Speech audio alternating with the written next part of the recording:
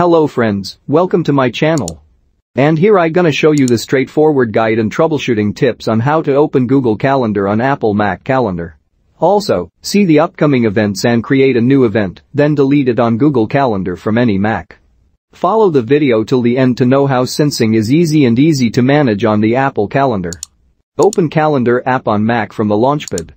Now here my Apple iCloud calendar. Here I going to add a Google account calendar. So, move to the top left corner of Mac menu. Click on Calendar and go with an Add Account option. Select Google and sign in with your Google account username and password. Once you sign into your Google account, you have to select which service you want to activate from.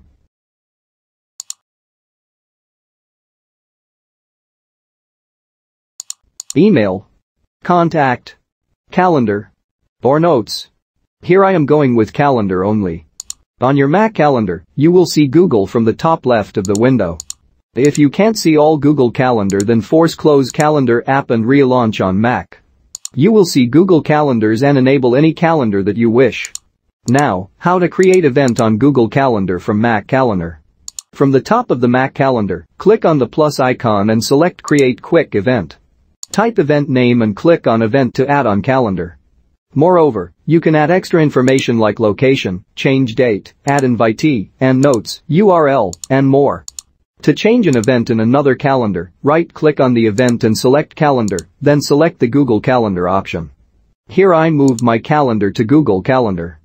You can also search for old events or create a new event in the same ways, then directly move to another calendar from the event info box.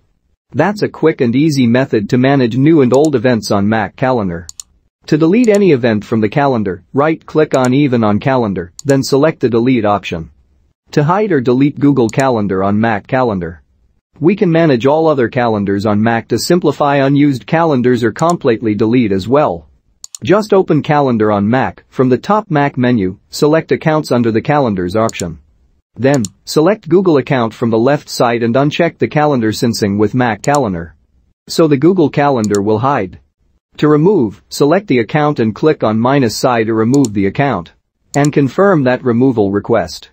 Remotely sync Google Calendar on Mac, iPhone, or iPad.